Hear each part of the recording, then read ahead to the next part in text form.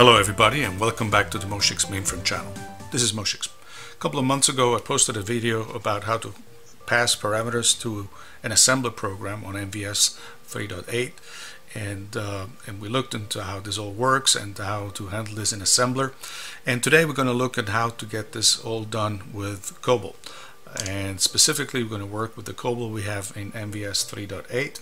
and so I'm connected here to my MVS instance and I'm gonna log in here, and you will see first of all that my MVS 3.8 logon screen looks a little bit different than most TK4 logon screen. In fact, most logon screens on TK4 would look something like the one we see here, but thanks to a person called Rob Prince, who is well known in the community because he is the creator of the RPF editor and environment, which we also have access here. If you see here RPF, Rob Prince is the creator of that, and it's been around in our MVS 3.8 in TK4 and also in TK3 for a long time. Excellent person, excellent programmer, and he has released a bunch of DASTs that you can just copy into your existing TK4 minus by Jürgen Winkelmann and put those DASTs in, and then when you log in you get ISPF. As you know, we have a community member called Wally who has been developing ISPF for our limited or very old ancient TSO for MVS 3.8. Now most people think that when you say ISPF that actually means the editor. Well, no, in our case the editor is still the one written by Greg Price, the same one we've known for a long while. Let me give you an example here.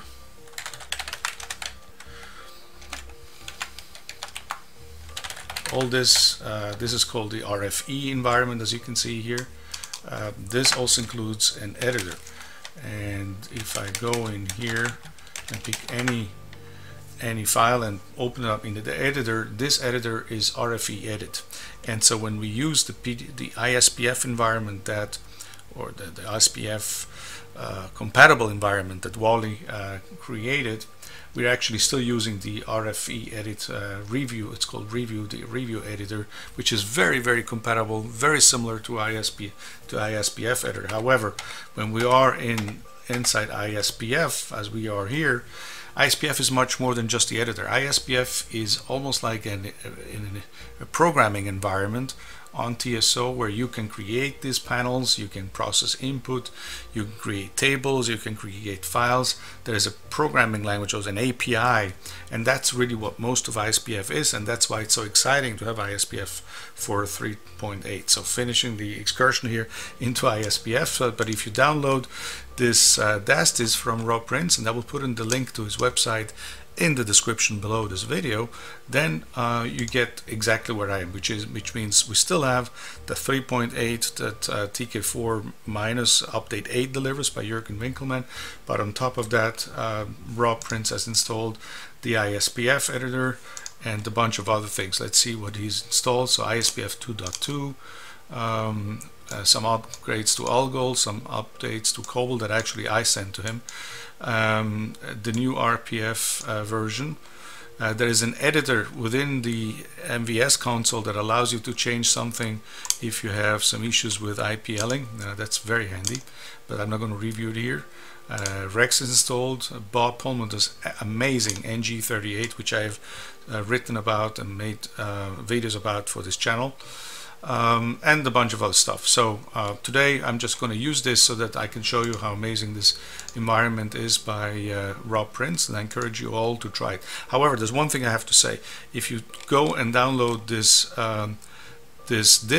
DASTs and copy them into your existing MVS 3.8 TK4 minus, you're very likely going to lose all your files, because this file's just going to be copied into place of the existing ones. So make sure to make a very good backup before you install this disk. Installation very easy. You just download the DASTs and copy them into the DAST directory of TK4 minus. That's all. So enough about that, but let's go and see how we can get parameters passed to a COBOL program. So for that, I'm just first of all gonna go get a skeleton JCL. Let me see where I have one. I have it here. And as I usually do in this on this channel, I'm just gonna do this on the fly, so that I can make all the same mistakes that YouTube typically would do when writing stuff in COBOL. So let me see here if I have a COBOL program I can just go and use.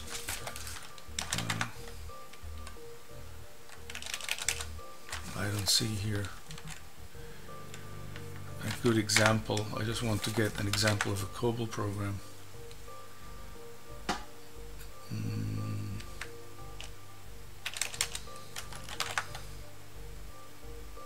Yeah, I think this will work.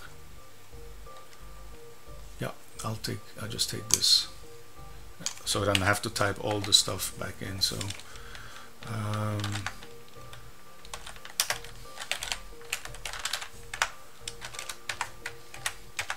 okay, so this is the bare minimum to invoke the COBOL compiler and compile a program and link edit it and then execute it. So we don't have to do all this by hand. Okay, so this is actually very good. So we pass it or something like that, and that will be the parameter that we want to pass to a COBOL program. Actually, this wasn't bad, so let's just do like this, and we're going to call this PARM. And so the way that we pass a parameter to a COBOL program is there needs to be a linkage section in the linkage section in the working storage section. That will be here. Oops, what did I do here? Oh, that's fine. So I will do here something like linkage section. And remember, I'm not a very proficient COBOL programmer. I never really did a lot of COBOL programming. I'm sure there's better ways to do it, but I think this should work from looking at the manuals. So and then I guess we write here 80. You need in the ancient COBOL compiler that we have in MVS 3.8, you do need the line numbers. We should call it PARM-BUFFER, and then we say 0.5 level. We say PARM-LENGTH, and we make that S9 with a length of 4. I think that should work. Then we say PARM. So this will be the length of the parameter that we're passing here with 1, 2, 3, 4, 5, 6, and then we need the payload itself. The parameter itself will go into PARM-DATA, which I think we'll write. Let's make some more space here. I don't know how much I will need.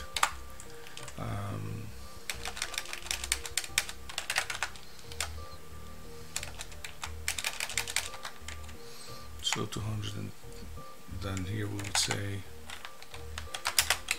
number pick, and that will be a string.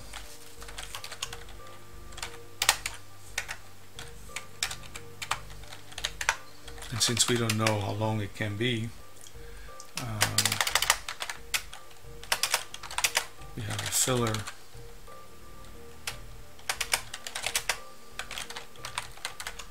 So we make this up to 106 bytes long.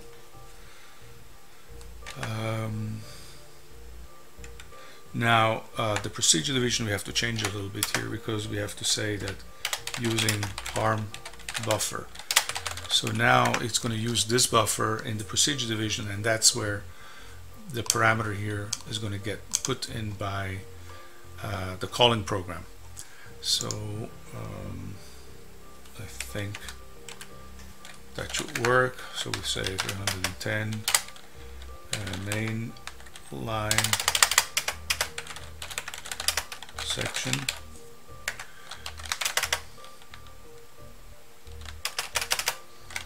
display length.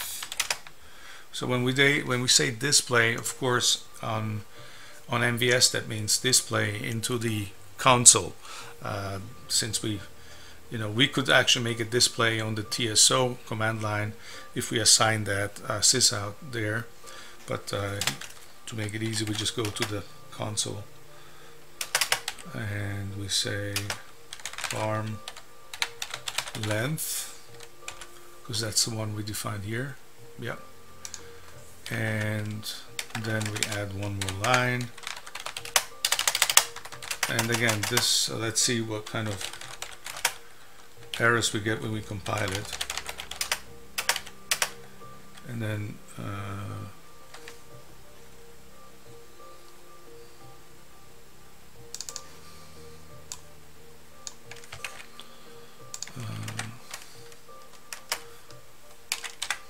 number of PARM-DATA, because we call this PARM-DATA. Yeah.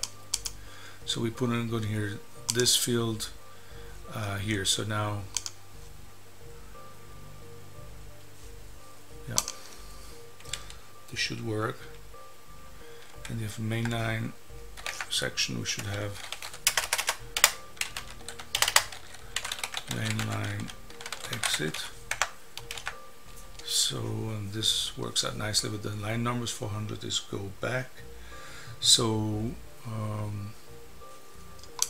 identification division, we can delete that because we already have it. Then program ID PARM, and remember the program ID is actually gets put into the C section. So environment division, configuration section, that's all fine. Data division, working storage section, here we put in the linkage section, and 01 PARM-BUFFER, that looks fine. 05 PARM-LENGTH, picture S9 4, and then 05 PARM-DATA with number pick string 6, and then the filler string 100 bytes long, procedure division. And here's the key thing here, using PARM-BUFFER, which is this buffer we could define here. And then the mainline section, display, and again this is going to go to the console. This is basically going to be a WTO in assembler. PARM-LENGTH, display payload. Oh, here's an error. Mainline exit. I'm tempted to give this a go. Let's see what comes out of this. Job 006. So we go to the output viewer. Okay, this created 199 cards. Oh, 0 return code. All right, this looks good.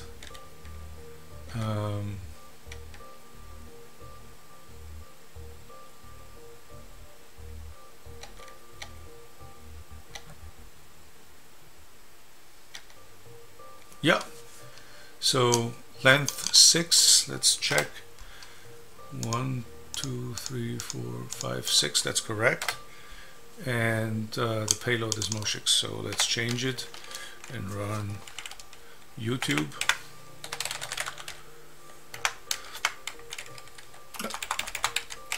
I'm more surprised than you are when my stuff gives me a 0 return code on the first attempt.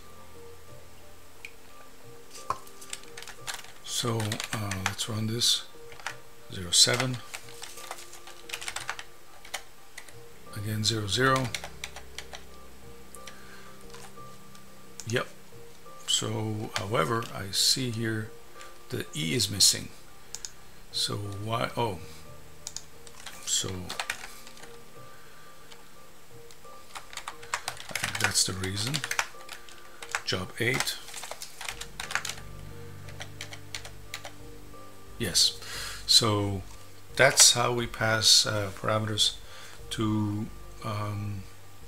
the COBOL compiler, or to a COBOL compiled program on MVS 3.8, whether you're running the more modern version of it with ISPF by Wally, and so I know that quite a lot of people now are going to ask me when TK4 update 9 is going to come out. I don't know. I have no idea. Nobody knows. It could be maybe another 2 years or so until Jürgen finds the time to do it. Oh, here's something about edit as a console editor to make little changes in libraries with a record length of 80.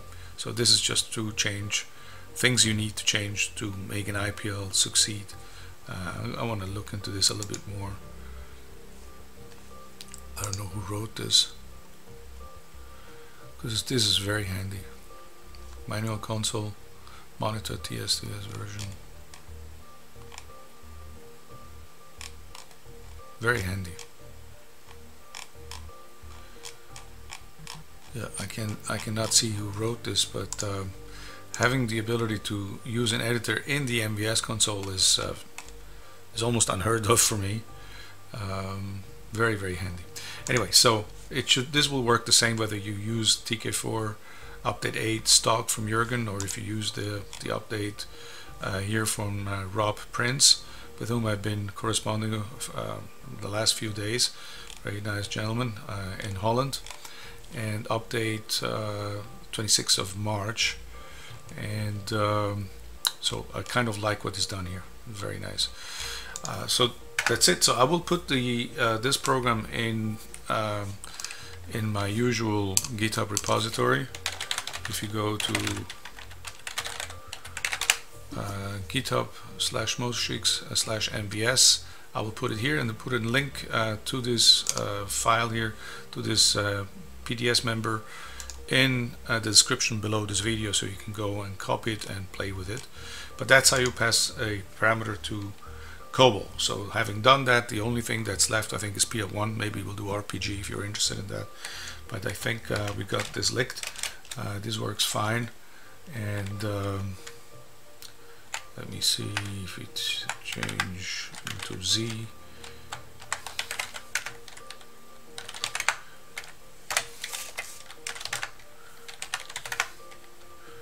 Yeah, so this works reliably, and there's a very small program, of course, because we really just have small C section with and then issuing the display. And this is a COBOL compiler that's been around since May 72, and that's the last version of it. So it actually started much earlier in the 60s. This is level 78. So this is the only compiler we can legally use in the MVS 3.8. It's the old MVT compiler from the predecessor of MVS. It works fine for most things. The only thing it doesn't have is a vsem. Doesn't know anything about vsem because vsem came later than this compiler. However, there's ways around it, and in our YouTube channel we have I have a video where yeah, so that will be this video M173, where we can use vsem with MVT COBOL compiler with a few assembler routines written, if I'm not mistaken, by Jay Mosley, and Professor Neverland in this video shows how to do it. Anyway, so this is all good and nice. So we got this done. Next installment of this mini series, we'll see the PL1 compiler and how we pass parameters to the PL1 compiler. If you have any questions, please post them as comments below this video. You'll find the links to what we're discussing here in the description below this video. If you like this channel, please subscribe, and don't forget to press on the like button in the below this video. Thank you very much, and goodbye.